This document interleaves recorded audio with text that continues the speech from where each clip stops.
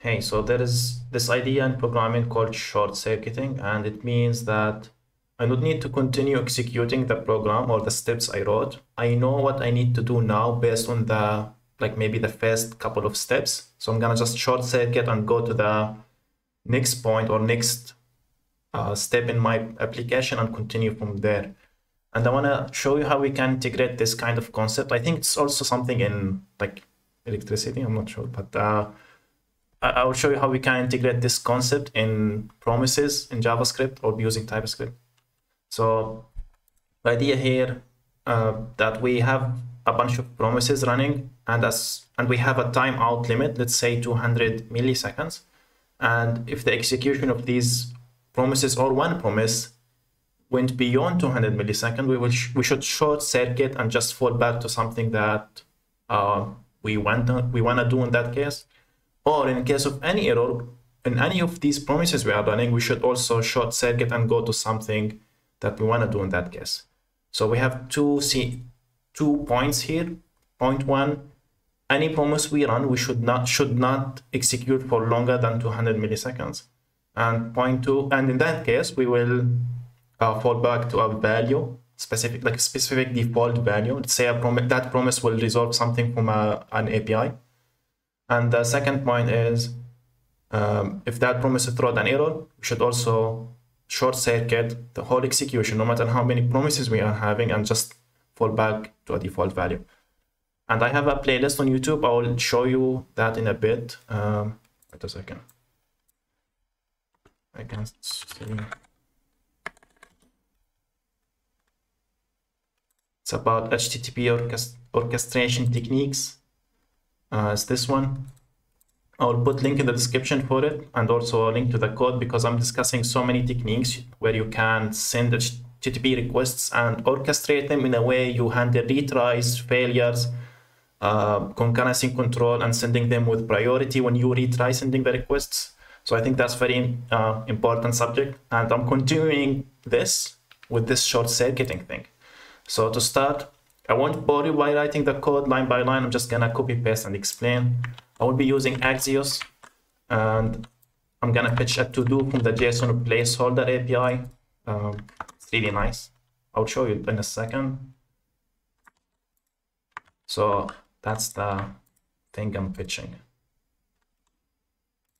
Yeah, this is it. It's a free API. Yeah.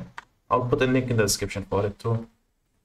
But yeah, I'm gonna fetch this thing, and I'm gonna define a default timeout.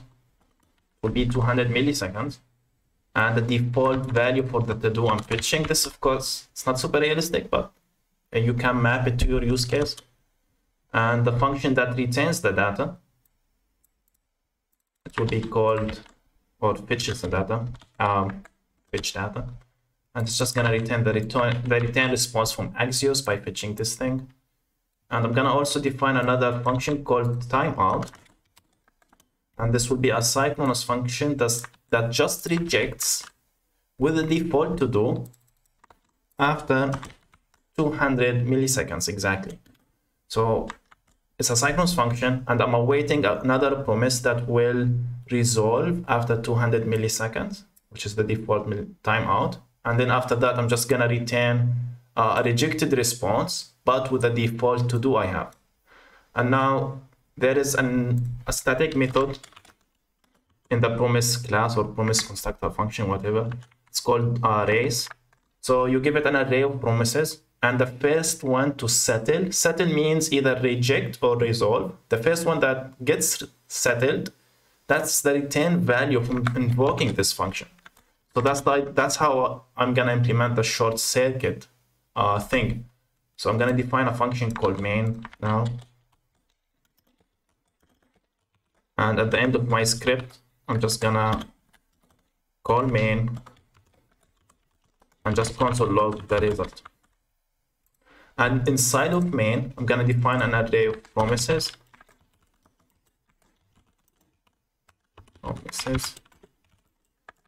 And I'm gonna call fetch data and the timeout promise I have. Oops. Like this. const final data equal promise to trace. I'm gonna give it the array of promises. Now on then I'm gonna just get the response to data.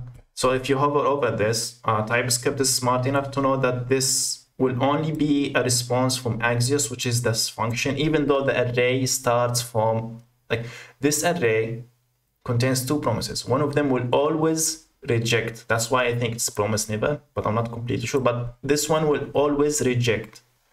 And I guess TypeScript is smart enough to understand that in this case, this will always be the Axios response. But in case of the catch, what I need to do is just create a function that returns the default timeout. And I mean, either way, this will be data, and I believe this is the default timeout. But we can also do this.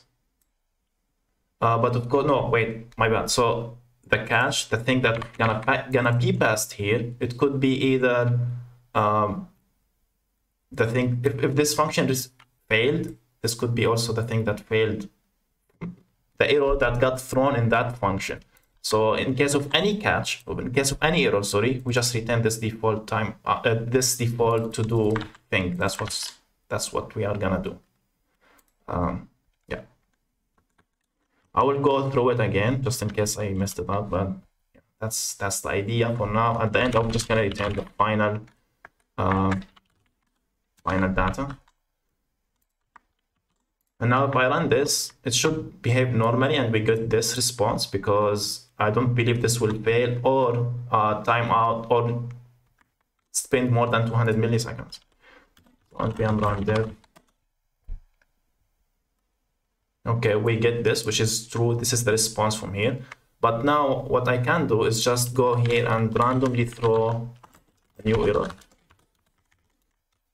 And now in this case, we should fall back to this default to do. So let's run it again, which is true. And now if I clear this, and let me go here and make this response or simulate a delay by 201 milliseconds. Now let's run it again.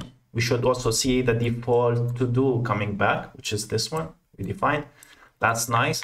And the nice thing here, you can pass as much as you want promises here. So I can keep doing this.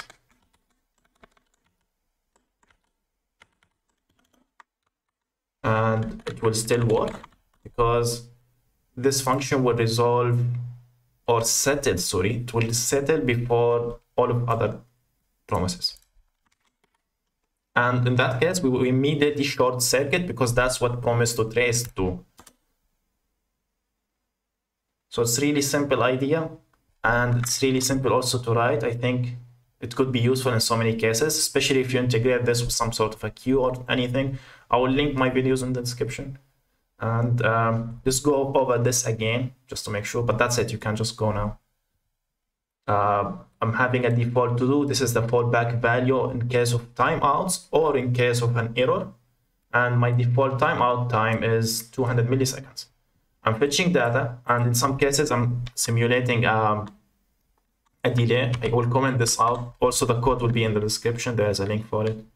And my timeout handle or my timeout promise is this function, which awaits for the default timeout, and after that it will just rejects.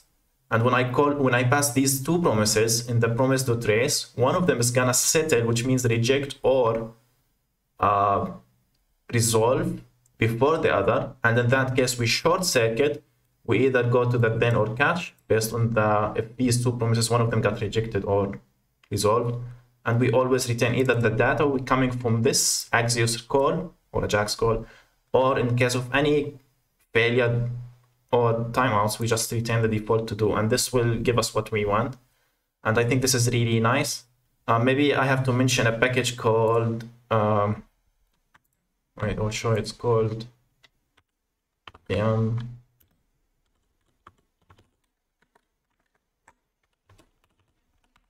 called a boson, I think.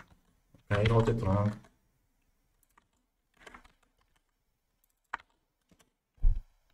It's a really cool package. I think you should check it out. I will also add it in the description. And they provide some really nice features. And but they don't work with multiple promises out of the box to short circuit. It's only with one promise. But in this way, you can handle simple cases, and also you can extend it to handle like much more complicated ones if you have it. Yeah, that's it. Bye.